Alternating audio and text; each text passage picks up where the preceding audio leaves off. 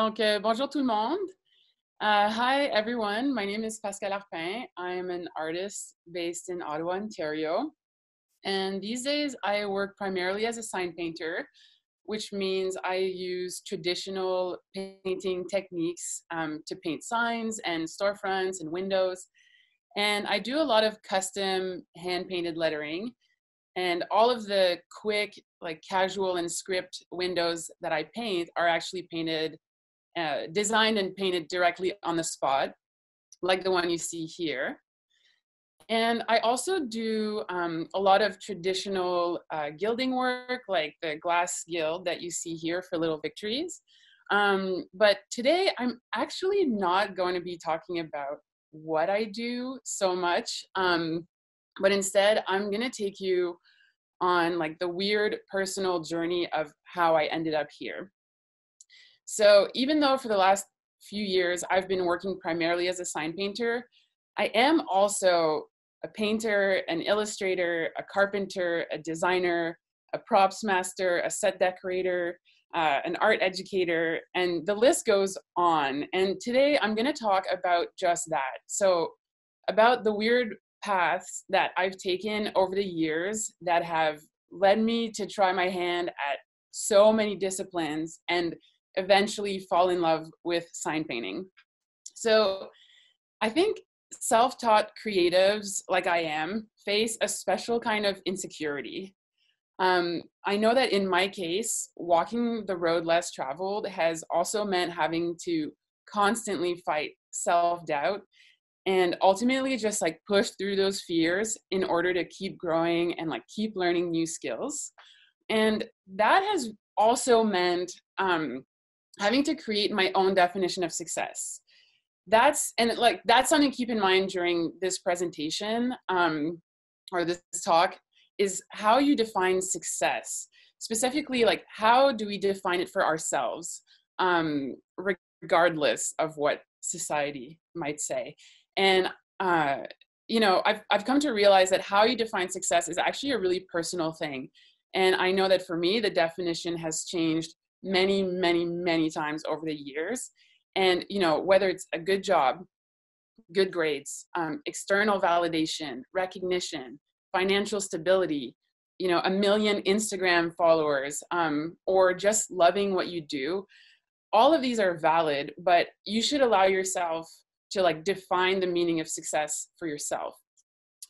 So yeah, it's been really hard to condense this presentation to 20 minutes, but I'm going to gloss over a lot of details and stick to my notes. So here we go.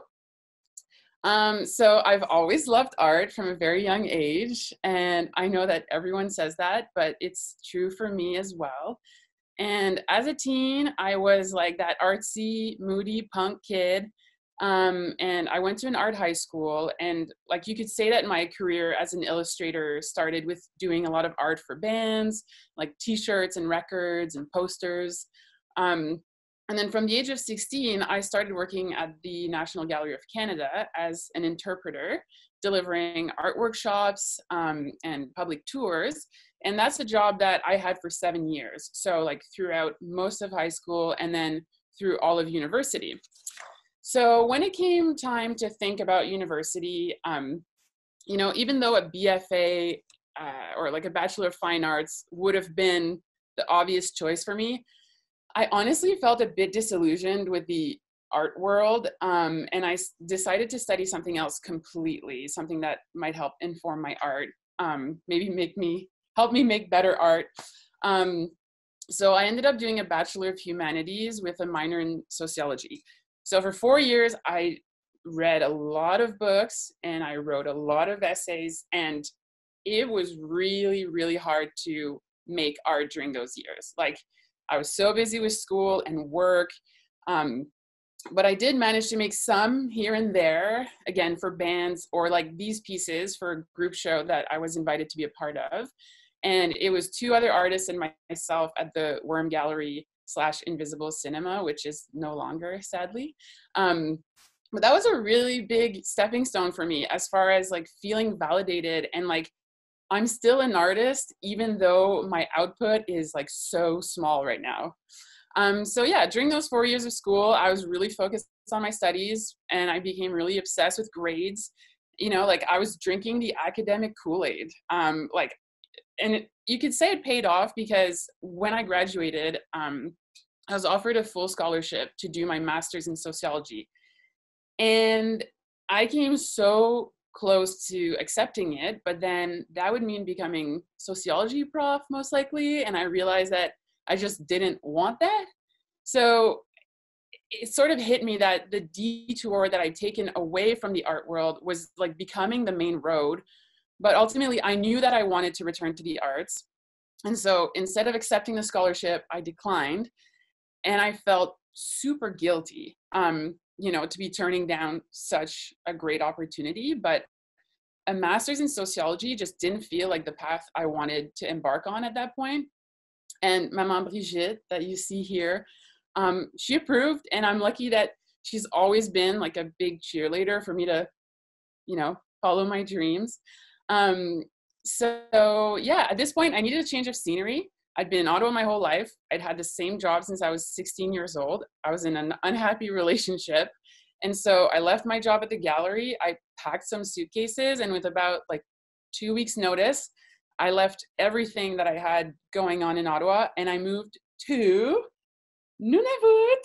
So I moved to the Canadian Arctic, specifically to Iqaluit, the capital of Nunavut, population of 7,000 at the time.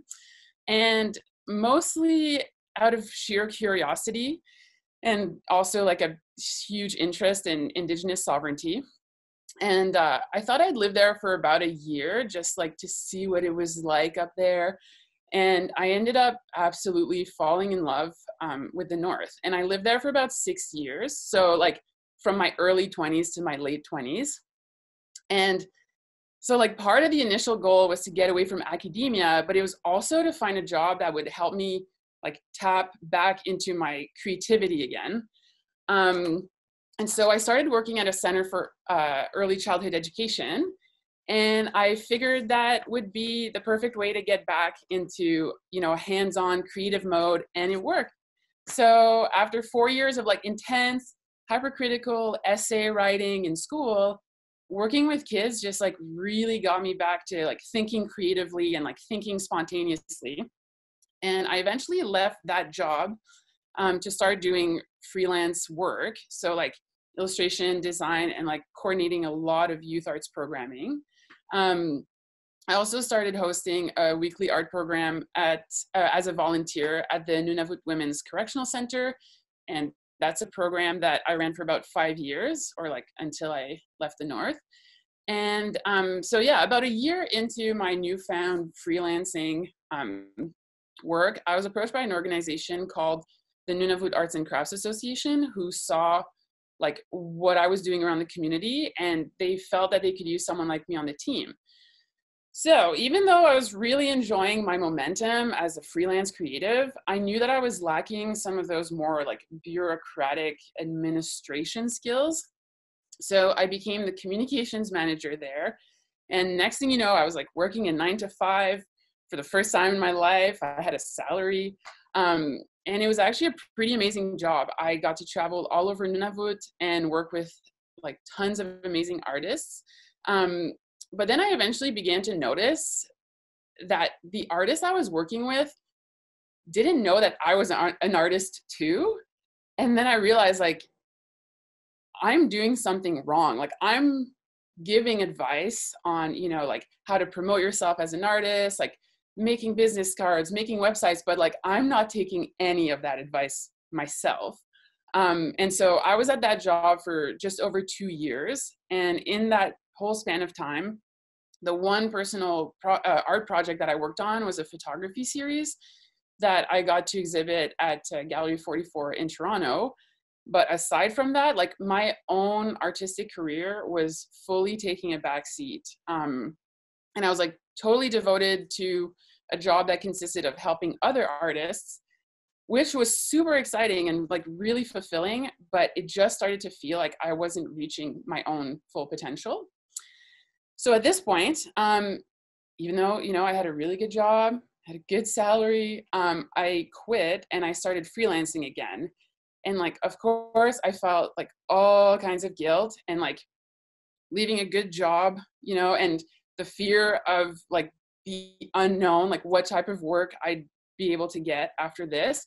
But as scary as it was, I felt really driven to just like take that leap and pivot back to freelance work.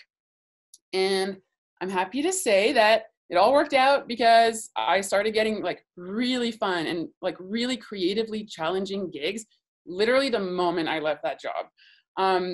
And it hit me how many opportunities were out there for me, but I just needed to be available for them. And so around this time, that's also when I had my first solo show back in Ottawa. So this was a big moment for me, of course, you know, as my first solo show. And the show went really well. It was packed, like almost every piece sold. And yet the day after, I felt so drained and like honestly kind of bummed. And it's like, I felt like I'd given birth to a baby, but then like kicked it in the face and just like sent it out into the world. And like, it felt like I'd taken something really personal and that now is just like all out there for people to interpret or misinterpret. And that's when I realized that maybe the end goal for me like wasn't being an exhibiting artist.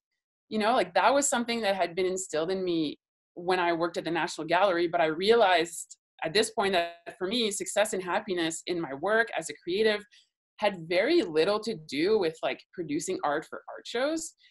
And instead, I could actually narrow it down to like three things. So working with my hands, doing creative work, and being my own boss. Like I figured that even if I had two of those three things, I'd probably be doing pretty good in terms of like levels of happiness. So that was definitely a big shift in how I defined success for myself. And so back up north, they were about to start production on a movie called Two Lovers and a Bear, which had a huge Montreal crew come up, and they needed an assistant scenic painter, and I was available.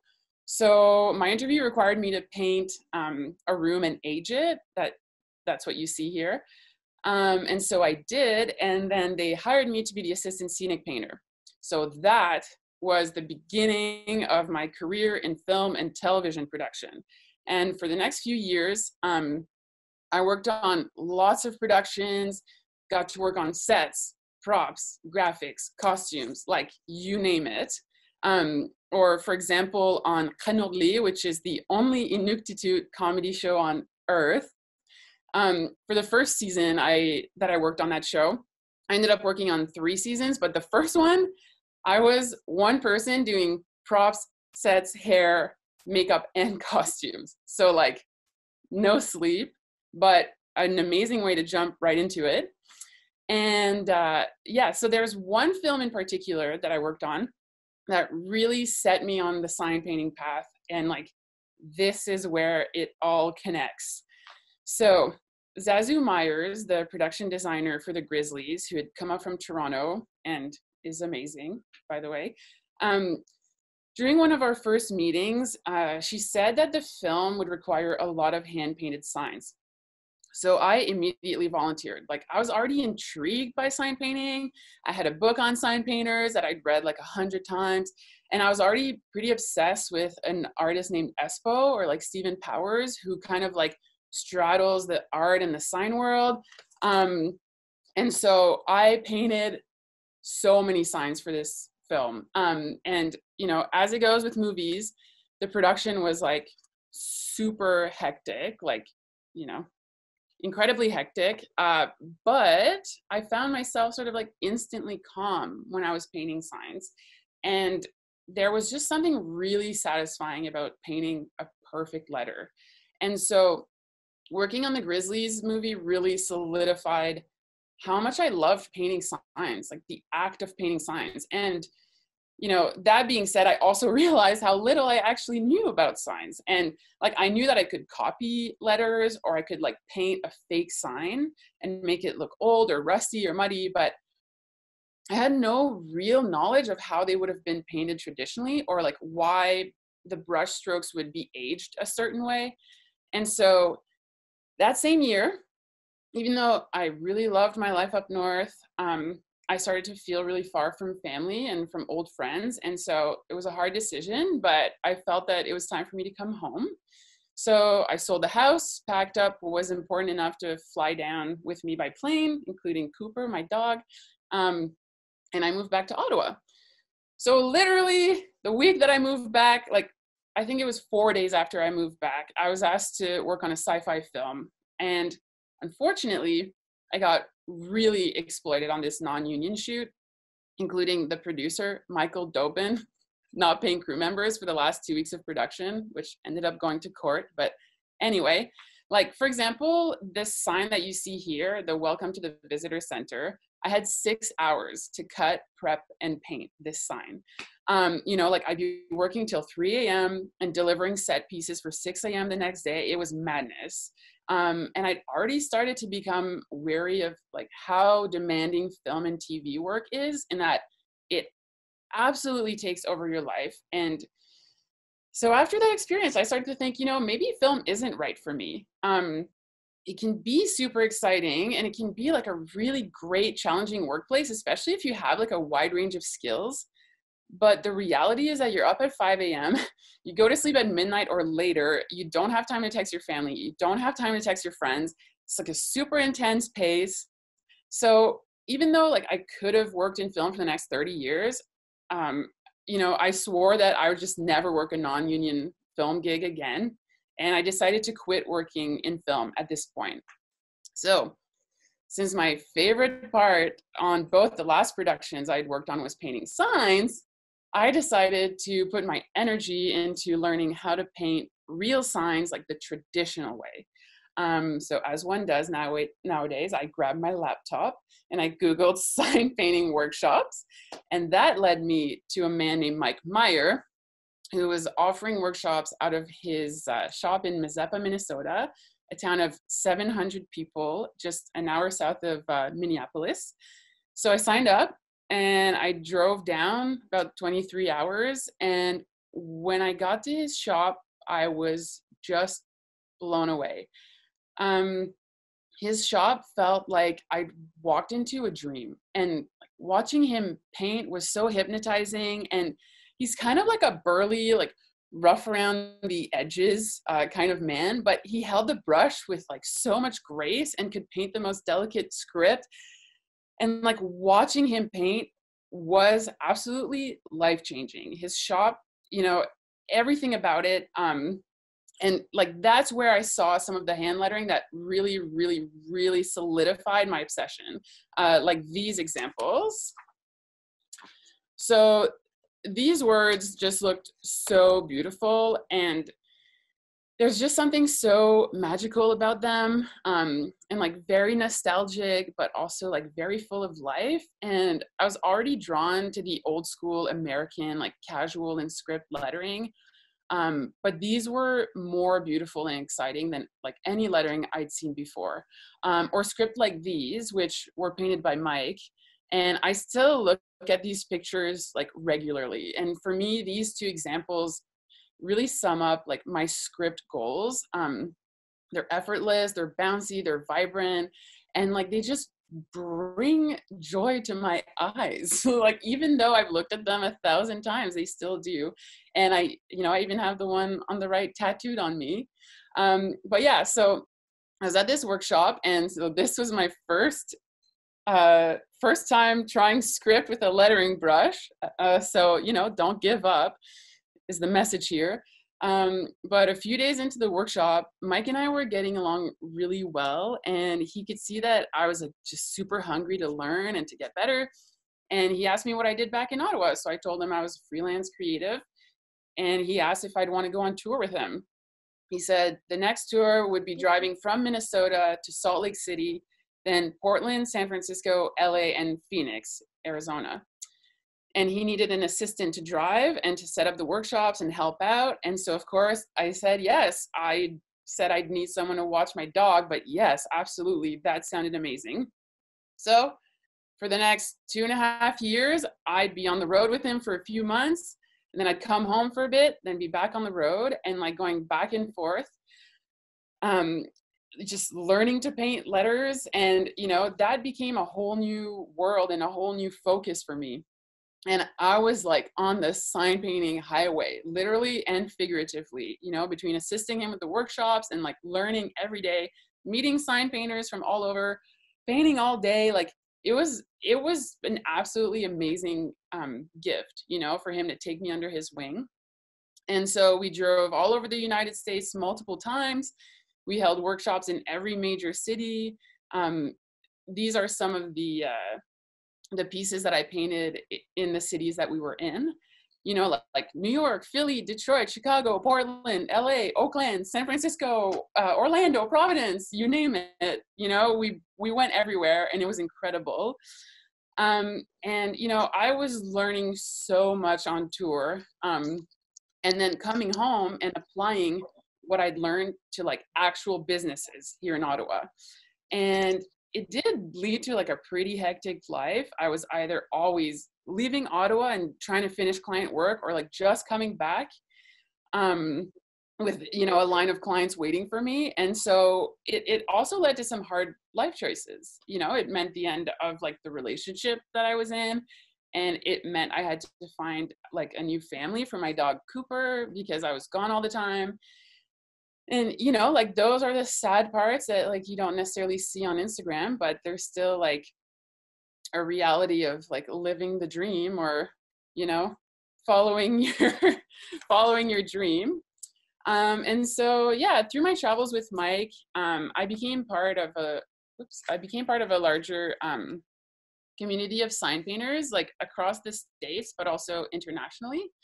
And I went to my first letterhead meet. So like the first in Quebec City, and then in London and Tokyo, and traveling to Europe and Japan, like to nerd out about letters with all my favorite sign painters was just like pretty incredible. But enter Craig Winslow that you see here. So we had met in Portland on the first tour I did with Mike, and hung out at the London letterheads. And then when we traveled together in Japan to Kyoto, Craig went from an acquaintance to basically like the brother I never had. And then in September of that year, we met up in LA. No big deal, while I was on tour with Mike. And he told me that my skill set would make me just the right person for a gig he was working on at the time. And he happened to have become Tim Burton, the film director, Tim Burton's right-hand man in coordinating his Las Vegas art exhibition at the Neon Museum in Las Vegas.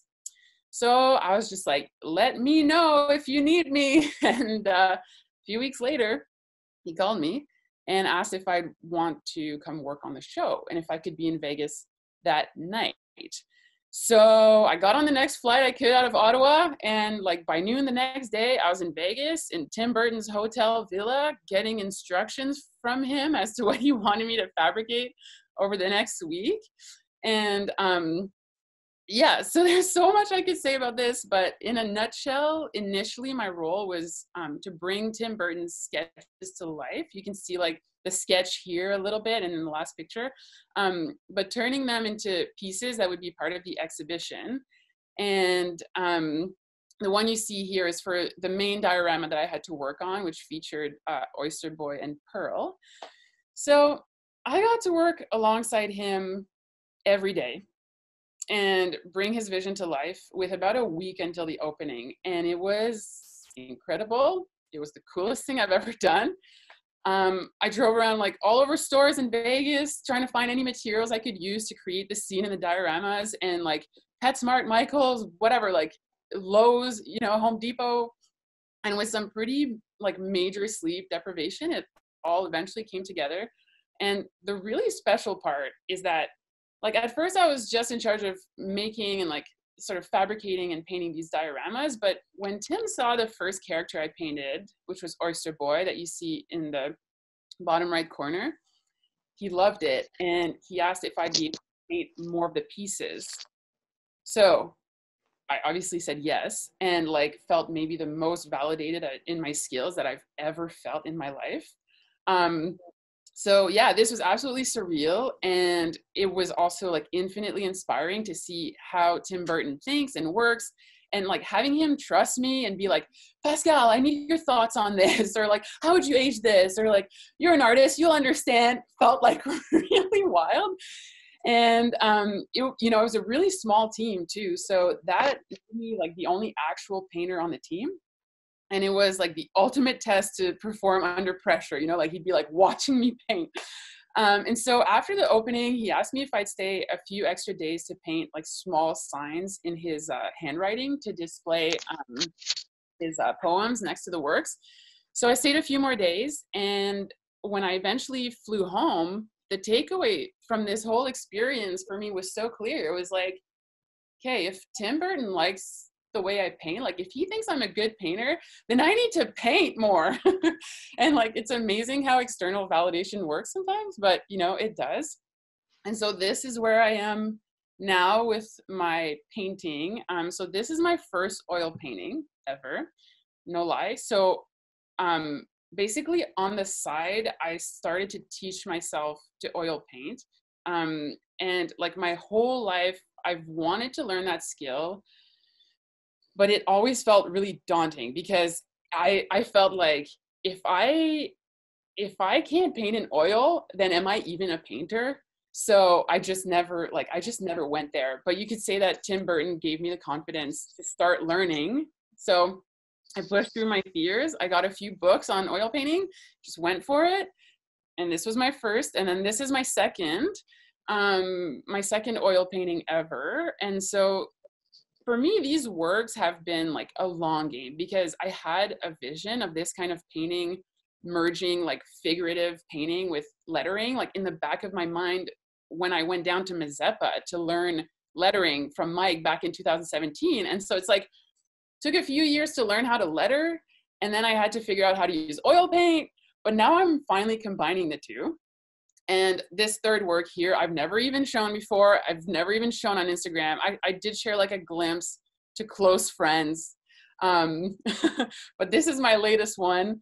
And it really feels like I'm reaching a new level with these pieces, where it's like, this is that moment where everything I've learned is coming together. And now I've like finally gained all the skills to make it happen.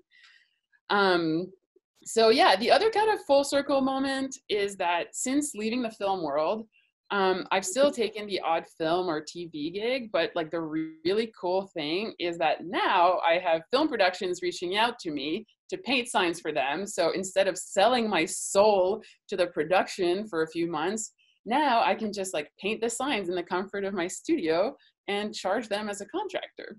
And then, yeah, so another side project that I should mention as I'm wrapping up is the comic book that I've been illustrating over the last 3 years. And it was written by Cara Tierney, and it's called Phantom Tits, and we just released it a few weeks ago, and you can actually read it online at phantomtits.com. So yeah, in conclusion, what I'm trying to say by taking you through my weird life story is that I feel like my journey as a creative can be summed up as like always staying open to new paths, but just knowing when it's time to change directions. And I feel that like the beauty of my own journey so far has really been like carving out my own unique learning, right? And like I've picked something up from every gig I've worked. And it's cumulative, like realizing that it's not a zero-sum game, meaning you don't necessarily lose something by branching out and trying something new. So yeah, there are two sayings, I guess, that I'll end with that have like really become my life mottos and like sum up my journey really perfectly. And the first is, if you don't know where you're going, any road will lead you there. And the second is, fortune favors the brave. So like never in my wildest dreams would I've thought you're gonna move to Nunavut so that you can start working in film, so that you can become a sign painter, so that you can work for Tim Burton. Like, and that's just it. Like, that's the point. Like sometimes the path you're on just isn't as clear or as linear or as obvious as what you think it should be or could be. And that's okay. So for me, it's taken like a lot of leaps and twists and turns, but I've come to realize that in like almost any job that I've found myself in recently, at least, I would really just rather be painting. And it took a while to figure it out, and it could still change, but you know, that's where I am. And on that note, it's time to change directions and end this presentation. And so thank you for listening. And thank you so much to the design clubs for having me, and to Sophie and Romain. And yeah, thanks for having me as part of this talk.